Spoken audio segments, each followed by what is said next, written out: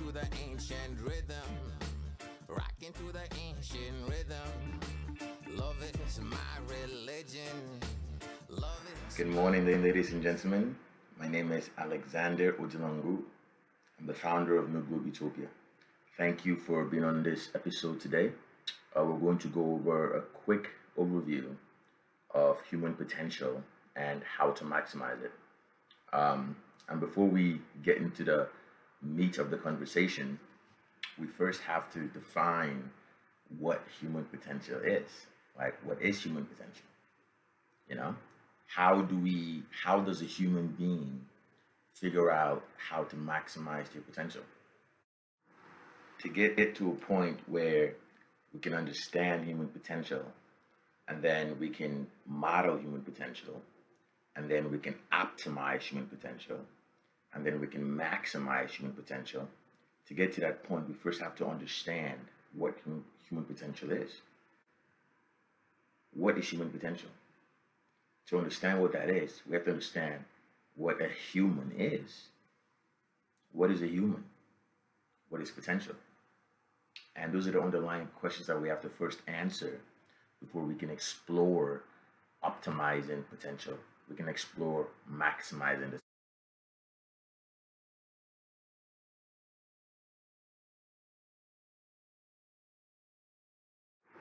So, what is a human being? Humans are material entities. We're made of material, of matter. And how does a human sort of fit in the hierarchy of the universe? How are you part of the universe, or are you separated from the universe? The reality is that human beings are part of that system. We are surrounded by the universe, within and outside of us. As within, so without, as above, so below. The universe is around us. We are attached to the core of the universe. We are attached to the starting point of the universe, what the scientists call the Big Bang. So from that understanding, we know that the material human essentially is controlled by the same rules that govern the universe. If the material energy in all humans, in all material beings, has existed since the inception of the universe, that means that all humans are in essence attached to that origin. In essence, all humans are governed by the same rules that we've been studying in physics and chemistry to understand the universe. I mean, this is pretty well known in physics. We understand how to model physical systems. In chemistry, which is just a different layer, we understand how to model chemical systems. And then we understand how to model biological systems. And then when we go deeper, we go into mathematical systems. When we go deeper, we eventually end up at the inception point of the universe itself. So now the question becomes, what rules govern this universe? Because if we can figure out the rules that govern this universe, then we can figure out the rules that govern humans. We can figure out the rules that govern all material beings. And if we understand how this rule works with humans, then we can truly understand how to maximize a human. We can truly understand how to design systems in society, in humanity, that benefits the human at the highest efficiency rate.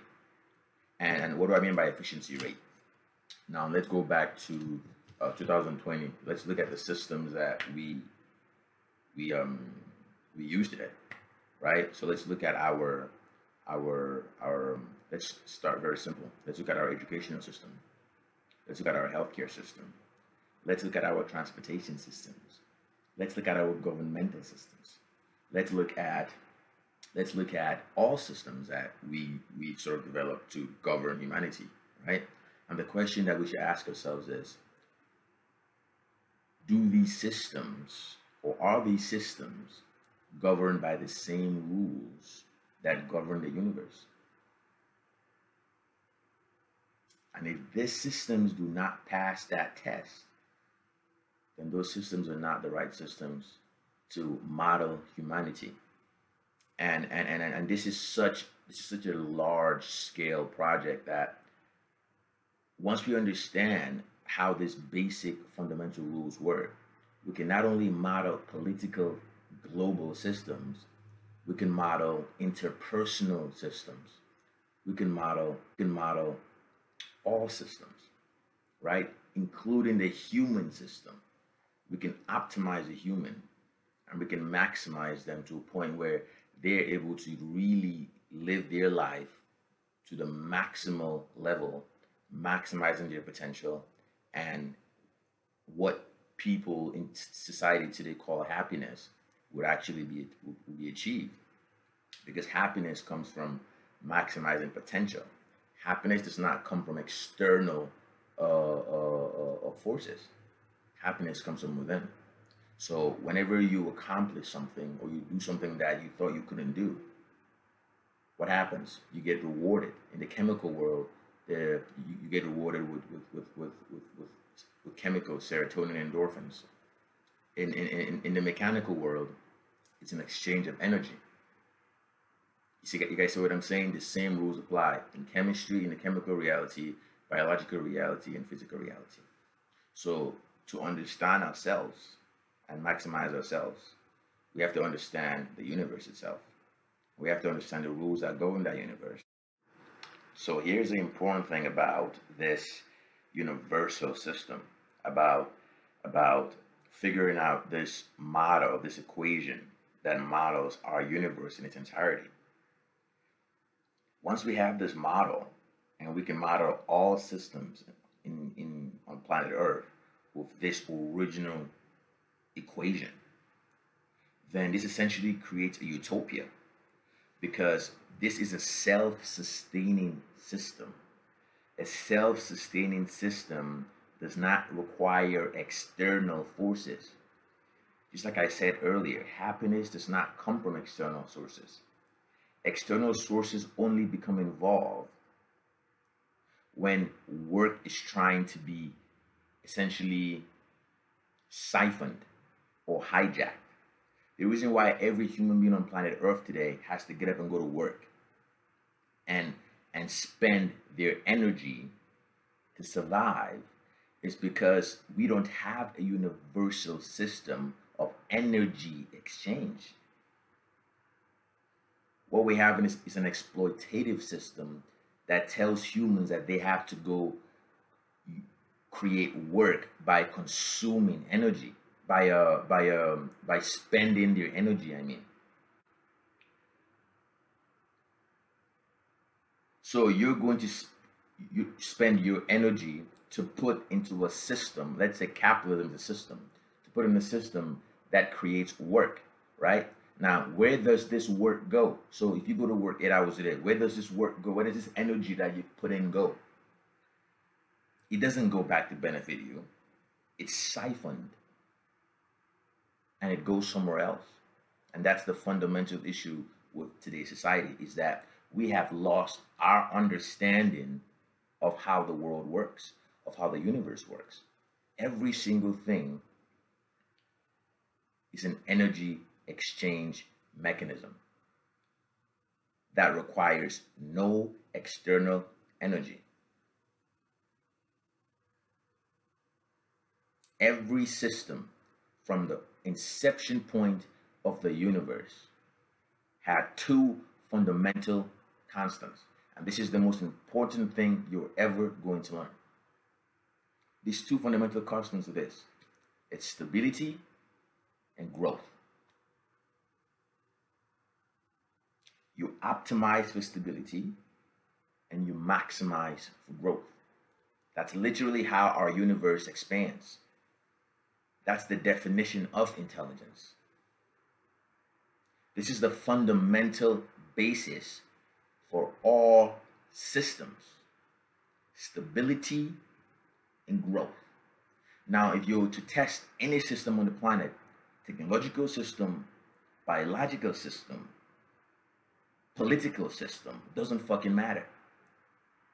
Test for two variables. You test for the efficiency of its stability, and you test for its ability to maximize. The problem with today is that most of the systems that we have, earthly systems, have only one of those variables: stability. Earthlings seem to only care about stability. Stability is important, but stability is just 50% of the equation. And the reason why they've been able to exploit humans for so long is because we've convinced humans that stability is the definition of intelligence, that stability is the definition of reality. That's not true. Stability is the foundation, and then growth is the other function. There always has to be a growth variable. Simple as that. Look at this. I made a model for you guys. Check this out. Can you see that? So if you see, we have the stable concentric circle spinning around and getting wider and wider and wider, creating stability. And then what do we have at the bottom, at the top? We have growth. We have, you can see that? Make sure you guys can see. We have right here, growth. So growth negative down here, growth positive up here, and stability. Stability. All systems have the same fucking functions. It's that simple. So whenever you want to test a system, if you want to know if you're being exploited or not, when someone wants to offer you something, test for two variables: stability and growth. If one of those variables are missing, you're going to get exploited. This applies to all systems: global systems, interpersonal systems, and individual systems. And this is the fundamental basis for all systems, for all universal systems, is stability and growth. And this is the most important thing you're going to learn: stability and growth. Stability and growth.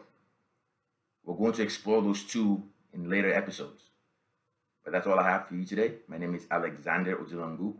I'm the founder of Globe Utopia. Thanks for having me. Thanks for watching. Have a good day.